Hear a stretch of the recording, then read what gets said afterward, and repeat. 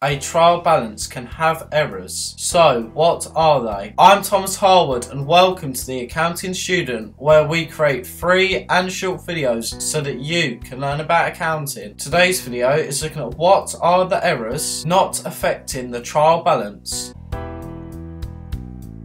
The trial balance is a useful method for preparing the financial statements of an entity. It follows the dual aspect concept and also assists in identifying errors made in the double entry records. However, the major limitation of the trial balance is that even if the trial balance totals agree or balance with each other, there can still be some errors in the accounts which will not be revealed by the trial balance. There are 6 main errors that do not affect the trial balance. They are error of omission, error of commission, error of principal, compensating error, error of original entry, and complete reversal of entries. The first error is error of omission. This is where an entry has been entirely left out of the accounting records. For example, the purchase of goods to K.George of £85 has been completely left out of the accounting records of Good Limited. The next error is error of commission. This is where the entry has been recorded in the right type of account but in the wrong account's name. For example, the goods bought from J.Tomas for £30 was entered in error to J.Tomas's account. Error of principal is where the entry has been made in the wrong type of account. For example, a purchase of a motor vehicle was entered in the motor vehicle expenses account rather than the motor vehicles account. The compensating error is where errors made in one part of the account exactly cancels out another error made in another place in the accounts, and this is very difficult to detect. For example, the wages account is overcast by £50 and the sales account has also